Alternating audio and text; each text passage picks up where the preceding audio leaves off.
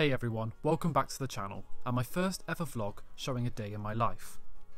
It's a Saturday and I wake up at the very early hour of 6 o'clock to get ready for an extremely long day in London, where I'll be doing loads of exciting things.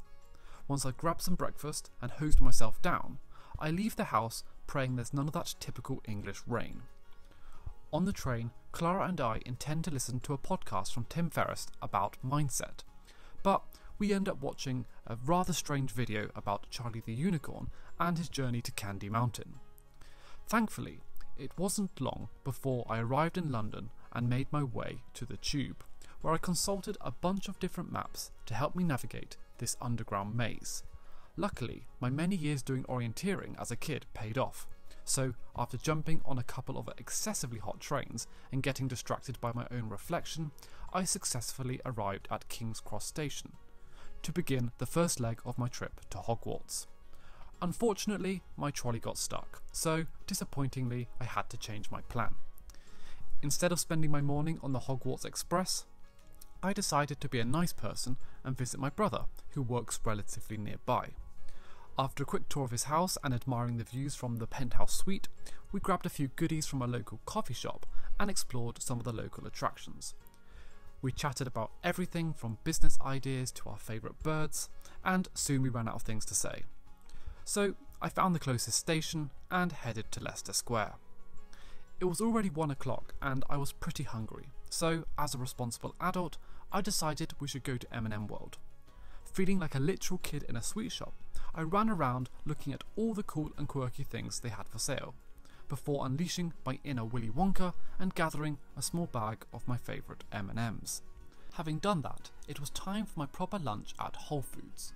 Just kidding, I went to Chinatown to find the cheapest Chinese buffet I could find, and stuffed myself with a delicious mix of noodles, spring rolls, and a slightly overcooked beef dish. Plates clean and bellies full, I couldn't resist the temptation of these delicious looking donuts.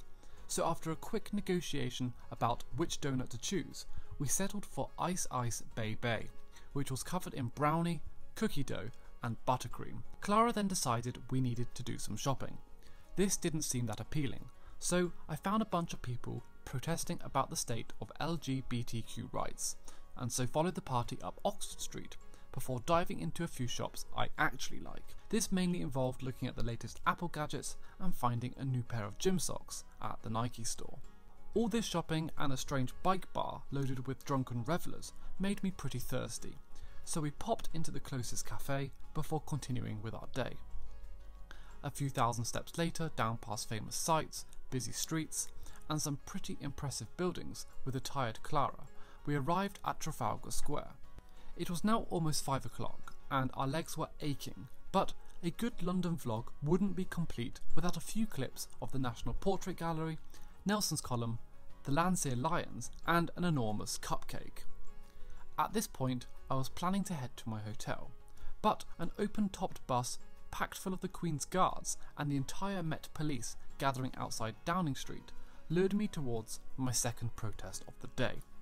It was a demonstration led by anti-vaxxers who were sickened by the government's response to the virus and decided they had to knock on Bojo's door to get a response.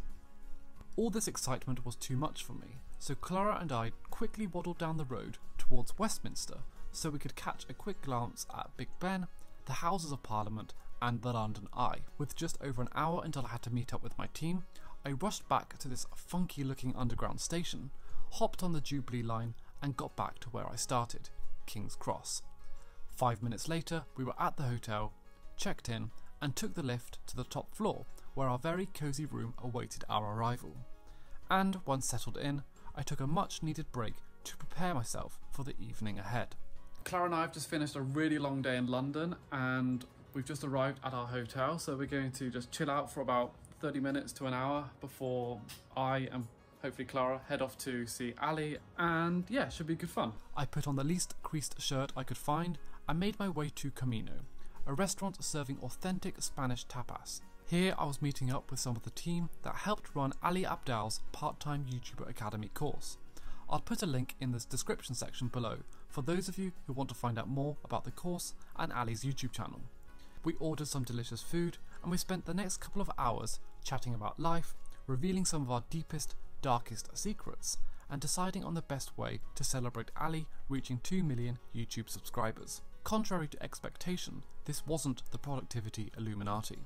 After awkwardly eating some churros with chocolate sauce, we said our goodbyes with the full intention of heading to bed.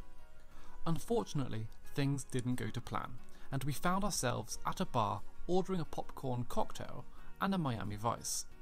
We took our drinks to the rooftop bar and spent more time filming them than actually drinking them. Eventually, we downed our drinks and drowned our sorrows before everything went rapidly downhill. And so it was time to go back to the hotel. So we slowly walked to our Premier Inn and thought it would be best for us to call it a night. We have returned back to our hotel and it is the end of our very long day. And so, yeah, I guess it's going to be time for bed for both of us. Right, this is the end of our day and it is time for us to get a good night's sleep, I think. So, I hope you enjoyed the video. I may cut this bit out later. I hope you enjoyed the video and yeah, good night.